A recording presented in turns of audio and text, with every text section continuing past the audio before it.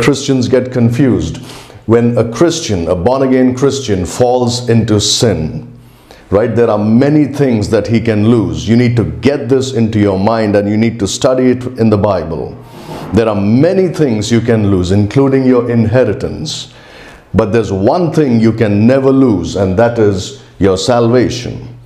People think there is something called the unpardonable sin. There is no such animal in the world. All right? They say, but oh, look, in the Bible it says there is an unpardonable sin. Right? Blaspheming the Holy Spirit. Study the scriptures. Right? One day you're going to be ashamed before God for doubting what God has clearly given in the Bible. You think you have lost your salvation because you have committed the unpardonable sin. There is no such thing. You cannot commit the unpardonable sin today. If there is anything like that, right, it's when you reject Jesus Christ and you go to hell. I know that's not the unpardonable sin, but if at all there is anything, it's you rejecting the offer of salvation that God gives in the person of His Son, the Lord Jesus Christ. You rejecting the sacrifice of Christ. That's what you get for rejecting it. You go to hell. If there is any unpardonable sin, it is that. But there is no such really in the Bible as an unpardonable sin. Right?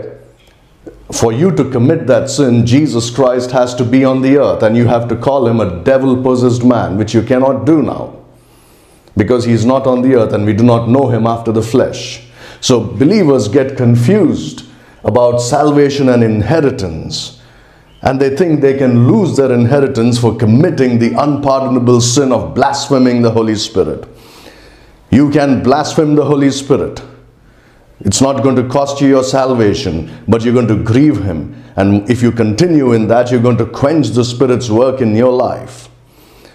And you will become the most miserable Christian ever. You can lose a lot of things. You can lose your joy and your peace, which you think are small things. They are not. When a born-again believer loses his joy and peace, he's like an unsaved person.